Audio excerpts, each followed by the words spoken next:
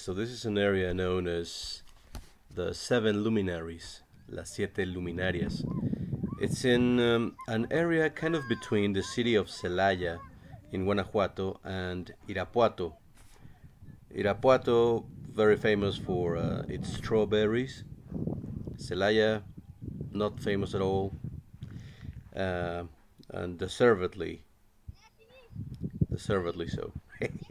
Anyway, this is a great place. It's 1 hour away from Celaya, and if you're ever in Guanajuato or Irapuato, you can visit. It's symbolic admission price of 7 pesos, which is like a third of a dollar.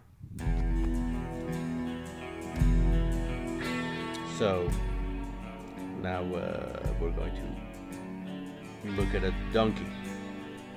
Yeah, because there was a donkey there and I hadn't seen one in a while, so why not?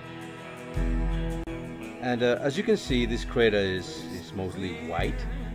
The texture of the floor is like, of the soil rather, it's very soft, almost flour-like in some bits. Right in the middle there, that dark bit in the background there, it's actually quicksand, so you have to be kind of cautious. The soil in the area is very, very rich, and that's why you get some of the best tangerines in the world right outside this crater. It's a very sci-fi-ish place. It instantly reminds you of movies like The Planet of the Apes, or some episodes of Star Trek, or crazy European art house stuff like Zulawski's On the Silver Globe, which is totally awesome, by the way. You should look it up. It's a great place to visit with dogs, if you like dogs. It's not a crowded place, and it's and the wind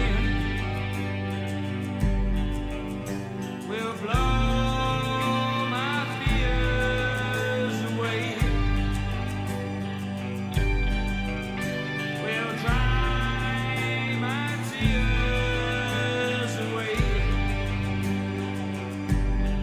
and dry my tears away. It's easy to get a beer or some nice food there. It's a family place, and you can also camp out with friends, and it's a very safe, incredible place to visit.